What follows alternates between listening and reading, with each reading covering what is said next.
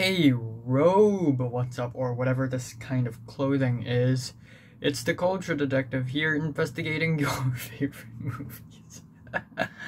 And today, I'm going to be reviewing First Cow.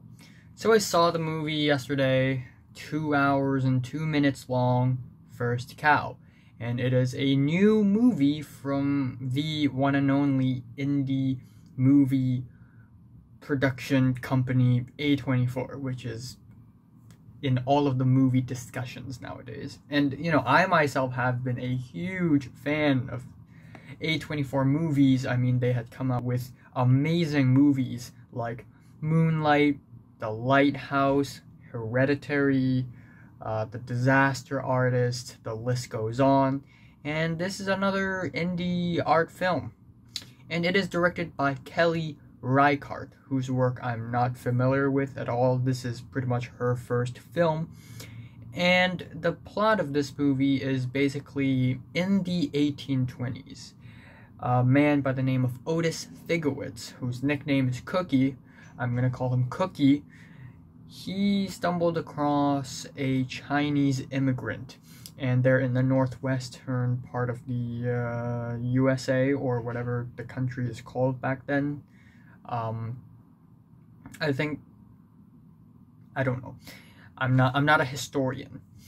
So they became great friends. The Chinese man is called King Lu. So Cookie is called Cookie because he's good at baking. So he decided to bake these oily cakes, these deep fried cakes, and decided to make a business out of it.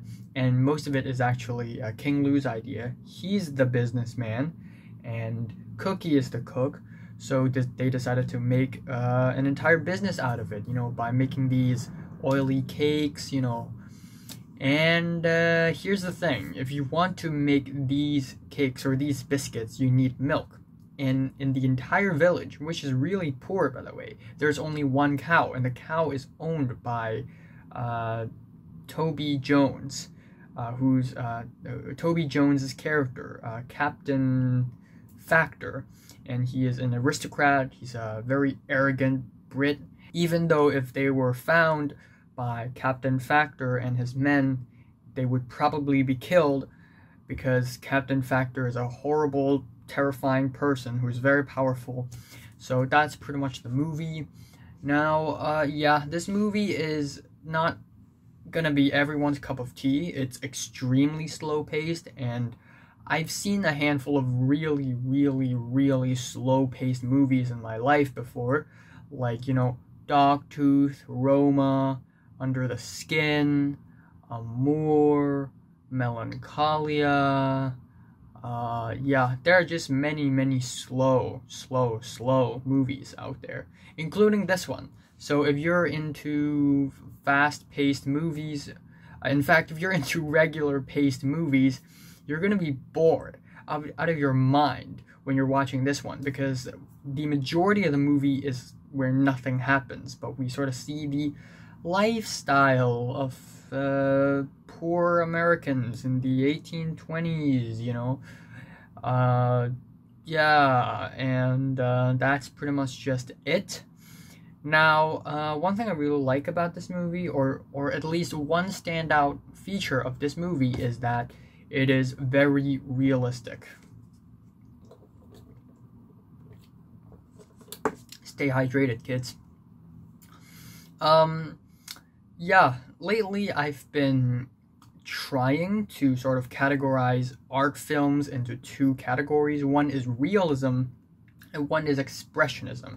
And I'm not necessarily talking about, Italian neorealism or German expressionism. I'm talking about there are art films that are more realistic in that they're using the plainest of camera shots, camera angles, and lightings as possible. Lots of wides, not many crazy camera movements. And then we have expressionism, which is basically the opposite of that, because all the camera movements, all the camera angles, the lighting, the edits, the cinematography, the composition of the frame, they're all very eccentric and done for the sole purpose of expressing a sort of emotion or tone or atmosphere in the movie.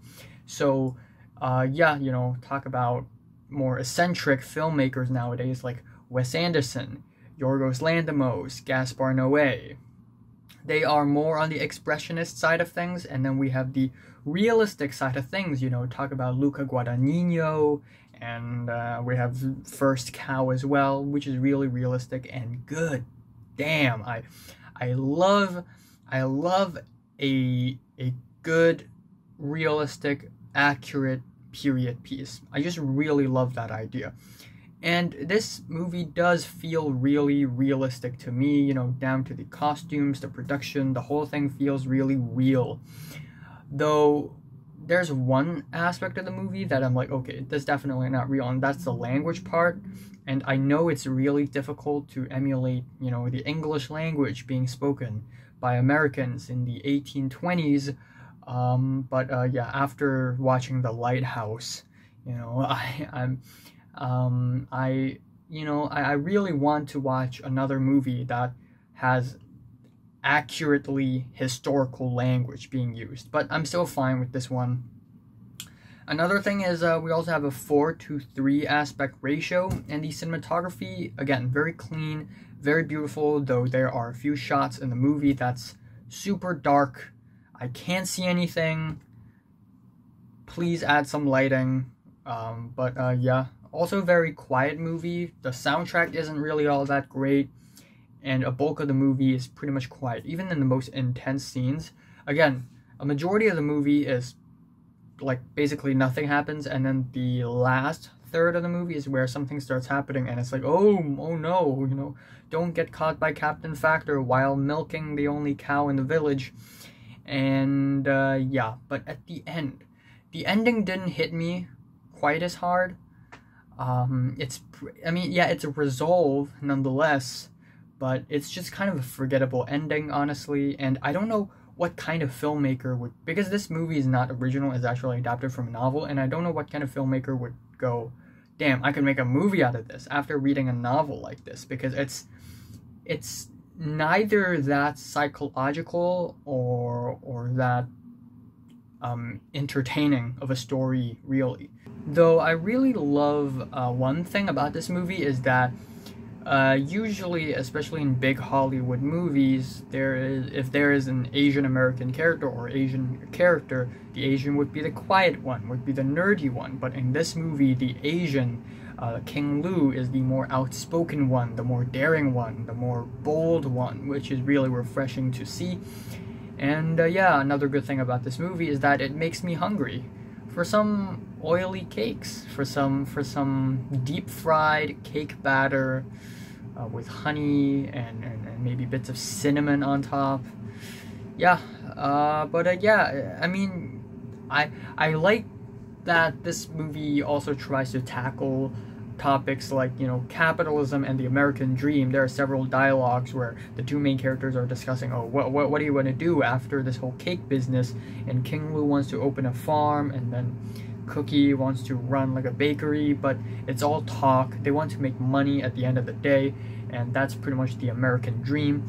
Also, back in the 1820s,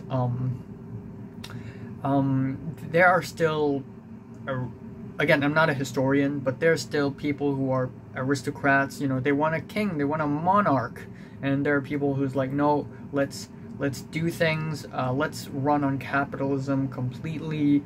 Sure, we'll have a leader, we'll have a president, but at the end of the day, we earn what we work for, and this mentality is sort of new back then. Yeah, I guess at the end, that's just my thoughts on this movie. I think it's pretty good, though I wouldn't say it's one of the more memorable watches I've experienced this year. Yeah, I'm saying First Cow is a nice try, and I'm giving it a light to decent 7 out of 10. So, have you watched First Cow? From 1 to 10, how much did you rate it? Like if you like it, and subscribe if you want more. And thanks for watching. I will be watching Mank if it's out, The Five Bloods, Wolf Walker. There's a Danish film called Truk. Really want to watch that, and Pieces of a Woman, though I know I'll never be able to watch it until 2021. Demon Slayer as well, but then again, I'll never be able to watch it until 2021.